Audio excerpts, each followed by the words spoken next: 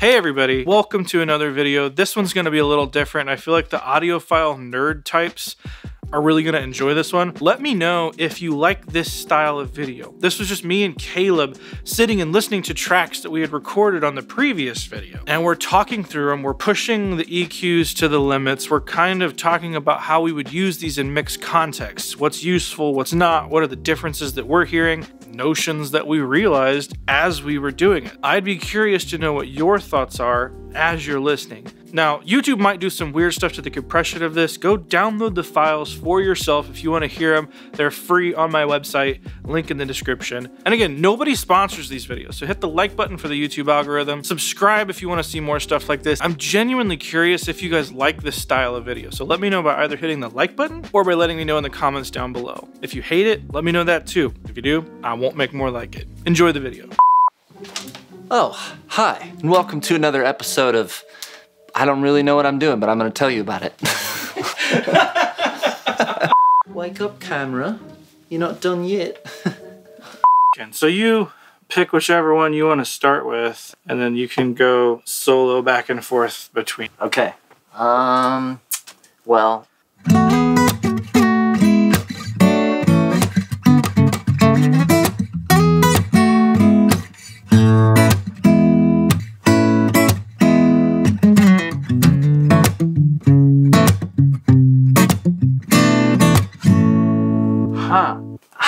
Okay, wait.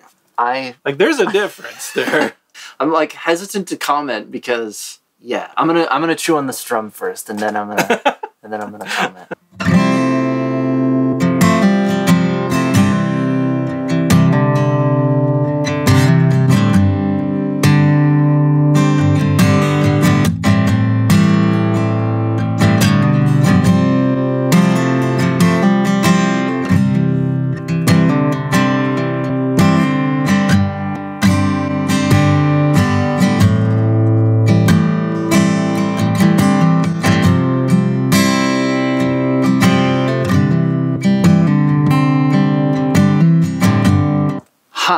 Okay, so I don't feel about this the way that I thought I did. Okay. I still feel like the FET, I don't like what happens when the acoustic like hits really hard in it. Like when I attack the string really hard, I feel like the FET responds in a way that feels gross to me. I don't know better terms than gross. Like feels like it gets harsh. Okay. But what I thought I liked about it before in the top end sheen and then like the low end, when I thought I liked that in the tube, I now feel like listening now with some space that it feels to me like the tube, or I'm sorry, the FET is like controlled. Like it actually feels very controlled in a really pleasing way, like a finished way. It's like an upper mid-range thing to me. Like it just sits there and it's locked. But the other stuff, like the low end kind of moves around a little bit. The top end's not as fluid. Yeah. I don't know how else to say it with the tube. But like looking at it through the context of what does a tube do to the sound, I think it's more about what a FET circuit does. Yeah. And how good that FET circuit is designed. Because the tube's just doing its thing.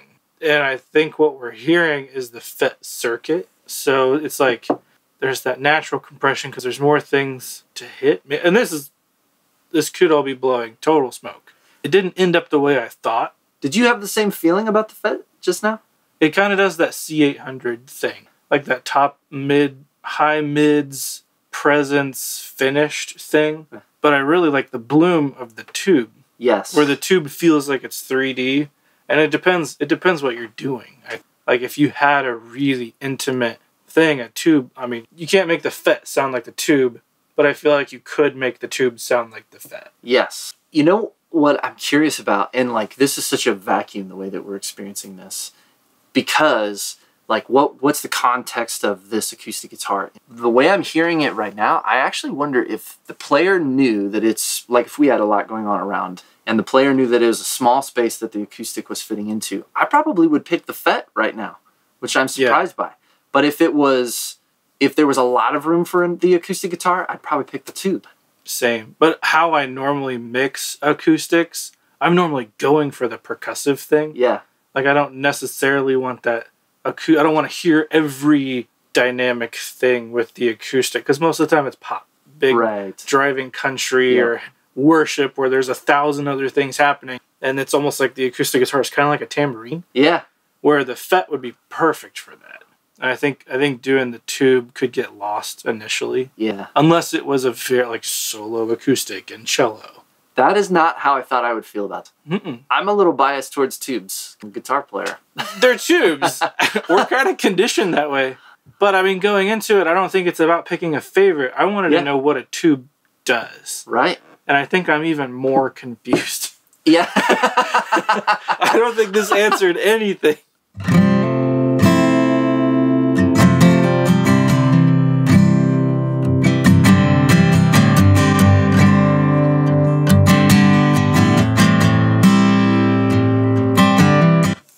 It's so tough. Yeah. They are very different qualities. Yes. It is like apples and oranges. And really, it needs a context, and that's where it would shine. So was that... Okay, that was the... Oh, that was the 13. Which is the small diaphragm? The small diaphragm one. Gotcha. So these are the big boys. Which one do you want to start? The FET.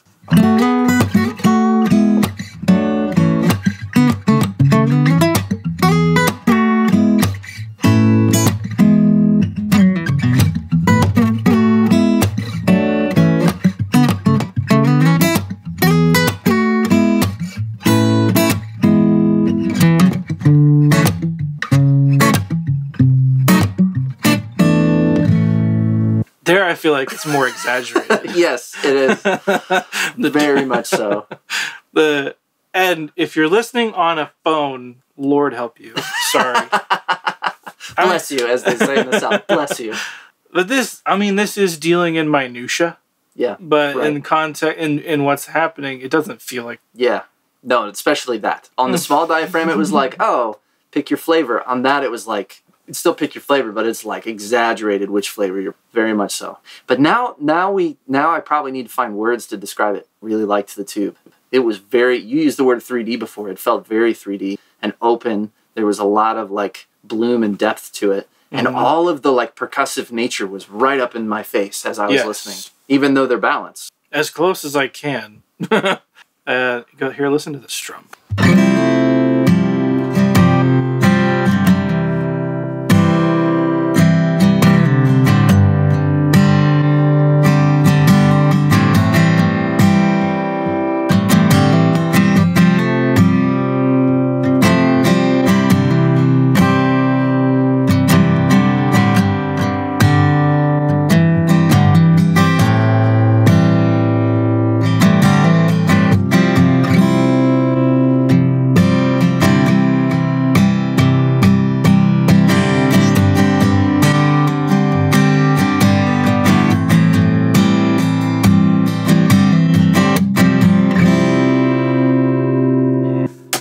I'm trying not to look at it to know when you switch, but I can tell when you switch. Yeah. I'm trying to see like which one, what characteristics can I pick out? Yeah.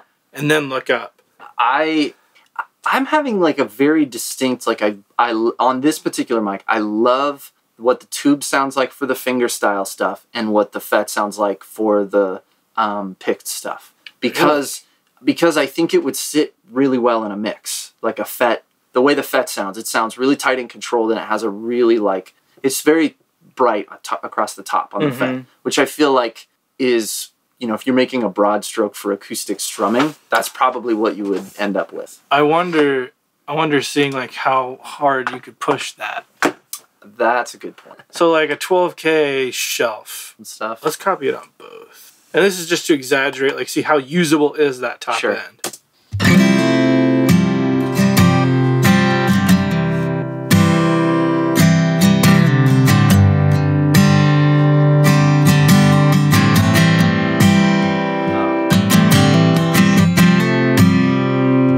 I feel like the tube could go on for days. Yes. Like you could make it as bright as you want and it'll never get like gross. Yeah. The FET will.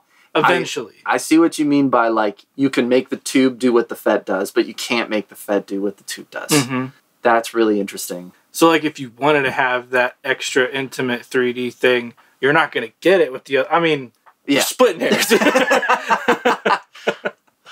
You'll get great records with either one. Okay. Yeah. But we have both, and it's really interesting to see what a tube does on the same mic. It's not what I expected. Not at all. All right, here's the pretty electric guitar. Pretty. 017, so these are still the big boys. Okay. And I've got, this is where I have a 57 and the 017 tube and the 017. Okay, gotcha. Have fun with this one. I'm going to start on the 57 because it's so familiar.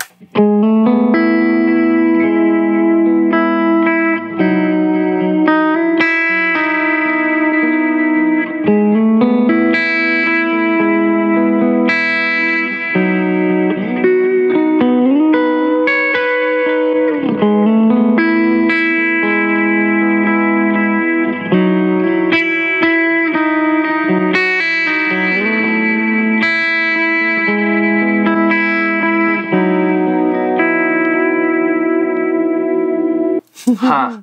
So the 57 has that separated thing. I always feel like there's a distance between me and the mic. Interesting. Or me and the amp with a 57.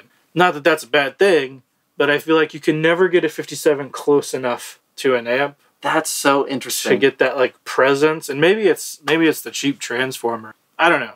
I have never heard that said before, and I feel like it rings very true. After hearing you say that, I'm like, yeah. Which is interesting because they're also so like articulate. Like that's one of the things about a 57. It doesn't sound bad stacked up against, I mean, what is it, a $4,000 mic? You could get 40 57s for the same price. You could get 40 for one of the tubes, 20 for the FET. So this is a big price difference. But man, I mean, I felt like the tube here was super 3D. Oh yeah. I feel like you could reach back, grab it. Especially considering all that effect. Or actually, what effect? Is there a reverb in the room? I have here? a very slight reverb going on all of them. They're doing the exact same thing. So it's like at 8%. So if we want to hear it without it.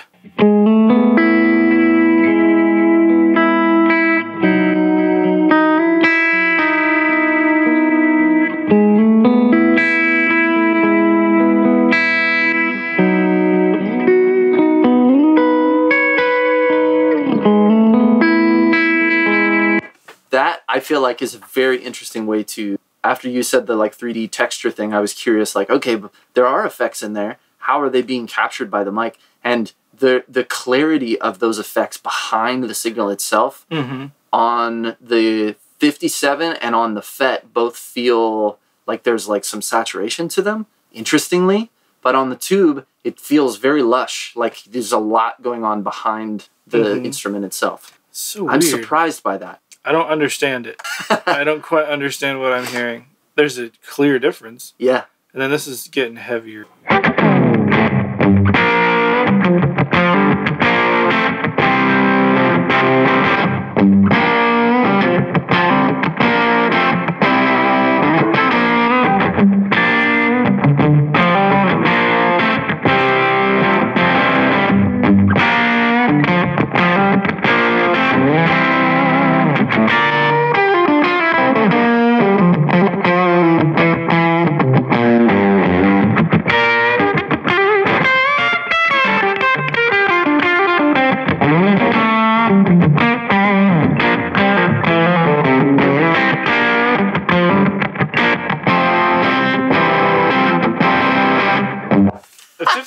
It just has like a vowel sound. Like you can hear a vowel sound the whole time, like a like right up in your nasal cavities or something, where the others don't have that. You saying that the amp feels farther away with the 57, I don't think I'll ever be able to unhear that after sitting here listening to the difference. I don't think that's a bad thing. No, it has its place. Yeah. Like they're very usable. I'm just saying it's distinct. It's very distinct. And I didn't notice it before. And again, so like in this context, the FET, the way that it like gets a little gritty in response to some of this stuff, I feel like it works better with something like this. I feel like it works much better when something is already a little on the growling side. Yeah, and the tube is just, I feel like the tube just spits out exactly what's in the room. Like there's nothing is in the way of the signal itself. It just spits it right back at you. Oh, this is when we attenuated it. we wanted to turn it down because we weren't sure if we were hitting the tube too hard. So here it is turned down with starting with the 57.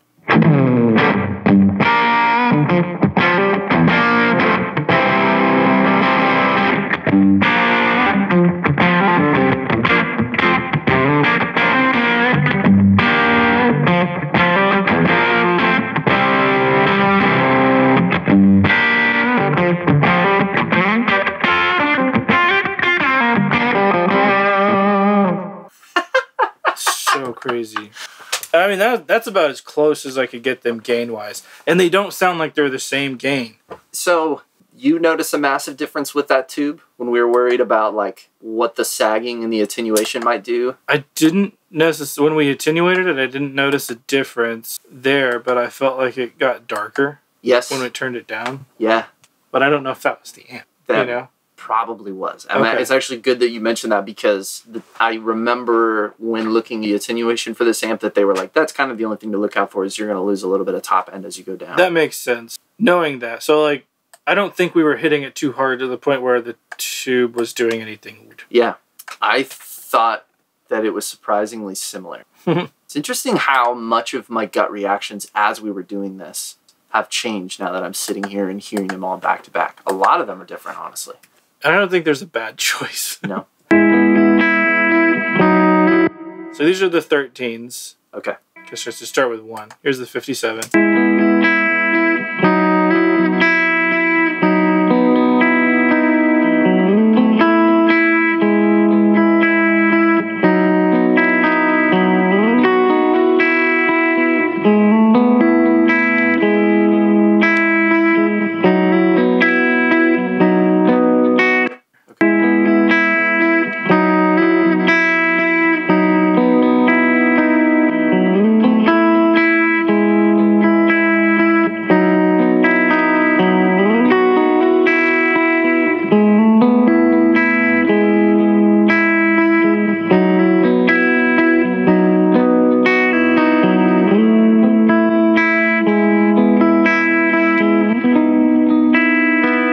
Huh. Less noticeable there. Again, yeah. The small diaphragm's not as distinct. I feel like with what I would do with the guitar anyway, cutting off a lot of the bottom end, cutting off a lot of the top end. Right. I think the big differences are going to go away. Now, in between the large diaphragm and the small diaphragm, I like this a lot better. Oh, interesting. Than the 017s. I think the 13 is really cool. Which I tend to like small diaphragm condensers. They're very, like, concise. It's a very concise tone. It, like, I imagine, would sit, like, very cleanly in a mix. Quickly. That's the big thing. You can have too big of a guitar tone. So, and all this comes down to context. Here's the one I was interested in, the bomblet. So here's the 57.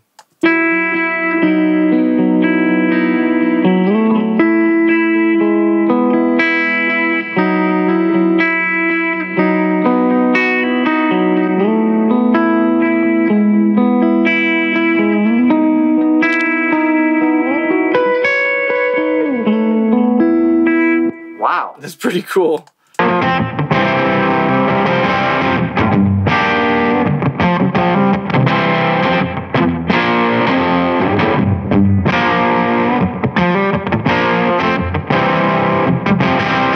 Huh.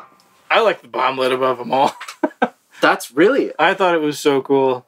So it is not... So it's a FET, right? Yeah. Okay. It does not respond the same way the other FETs do. Like it's... Can we try the 7 dB boost at 10K or whatever it was on this one?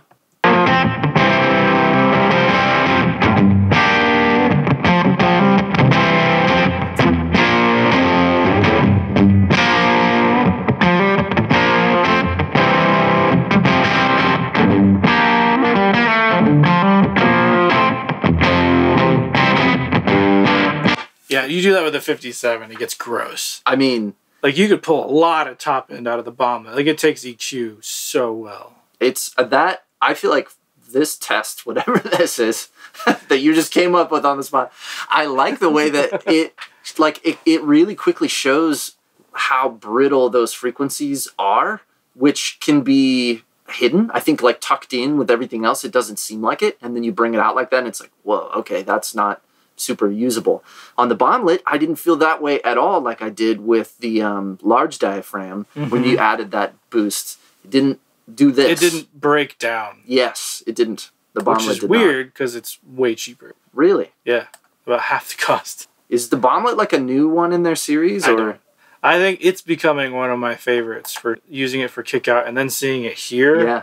We will need to try it on like vocals against the large diaphragm. I feel like that'd be really cool. I would love to hear that. And what else? I mean, I'm liking it. I'm thinking we should try it in some different places. That one's the standout for me. Yeah. Very surprised. I don't know that I learned anything. I just have more questions. A tube didn't break up like I thought it was going to do. Yep.